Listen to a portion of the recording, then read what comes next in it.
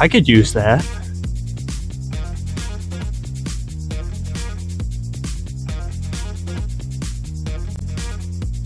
Microwaves are awesome.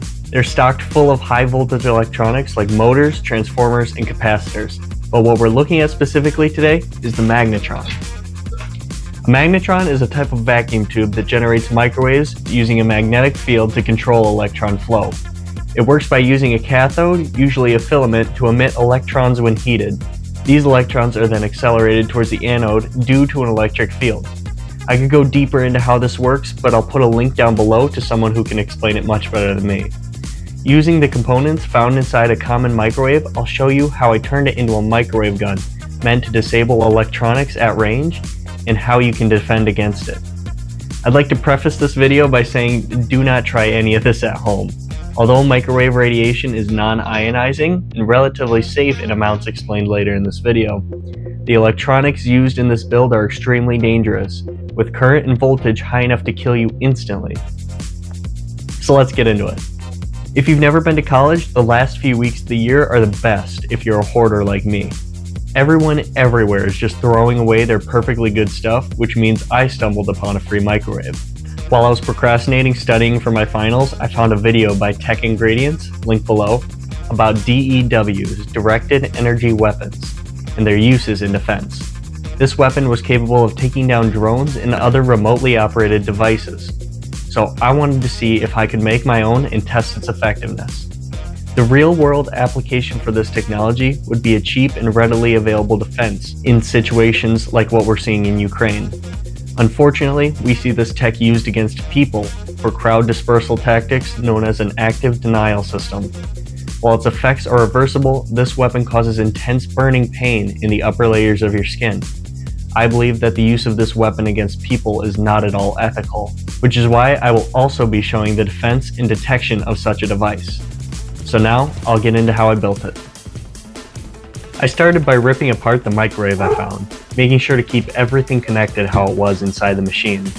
Reminder, this is dangerous. The only components you need for this are the magnetron, the transformer, that will kill you, the capacitor, that will kill you, the voltage noise filter, a cooling fan, and the power cord. I then transferred them all onto a wooden board. Once everything was secured down, it was time to make the waveguide. Microwaves are unable to penetrate conductive material and instead reflect off. I used the shell of the microwave to build this.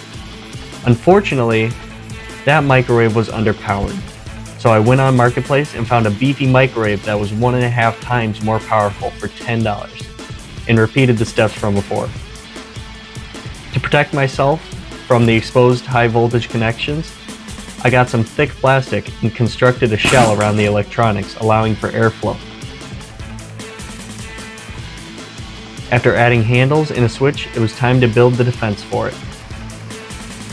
Using microwave's reflective properties, I secured aluminum screen onto a polycarbonate riot shield using aluminum tape. For reasons I can't explain very well, microwaves are unable to penetrate the holes in the screen because their wavelength is larger than the holes, allowing you visibility and protection from the waves.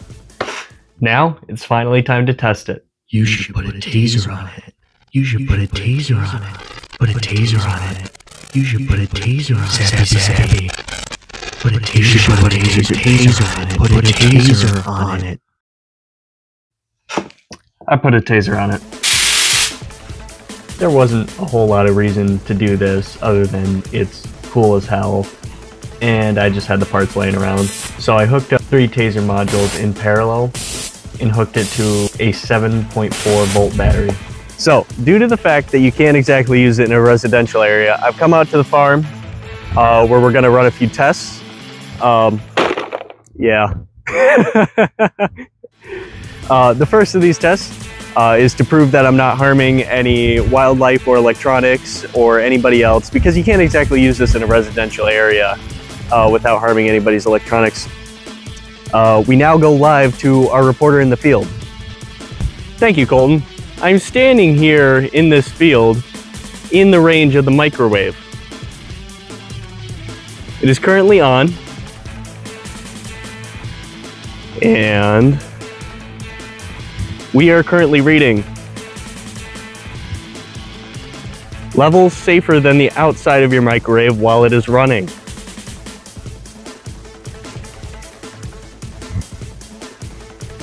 Back to you, Colton. Thank you, Colton.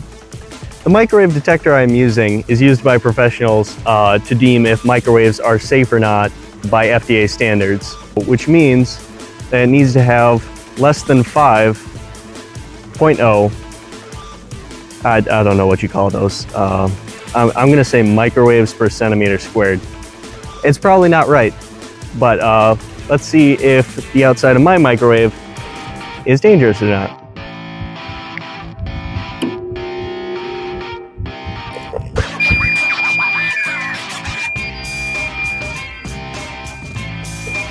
It appears that it is not. Although that isn't great, a federal standard limits the amount of microwaves that leak from an oven throughout its lifetime to 5 milliwatts microwave radiation per square centimeter at approximately 2 inches from the oven surface.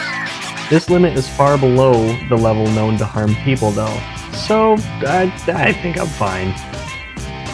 That's okay though, because that's what we want. We've essentially made a very leaky microwave. One of the main reasons to build something like this is specifically for aerial defense against drones.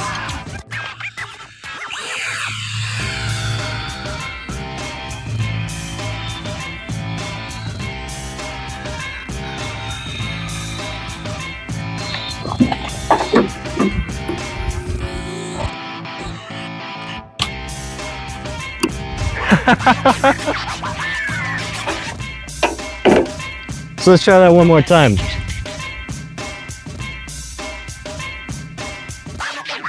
There and have it.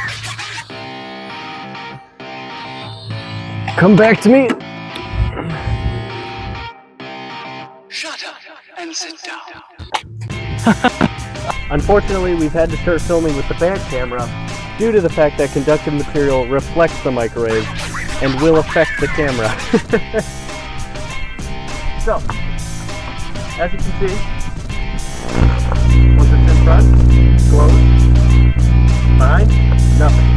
You can even see over here by my hand that it is glowing, but once it's behind the shield, it is no longer. If I even twist it a little bit this way, see if I can get myself. See that even over here, it is reflecting off of the shield this way. Another thing that I put on the shield are these small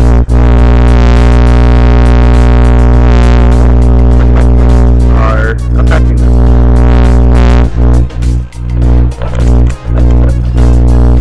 So as you can see, the camera is completely safe behind the shield.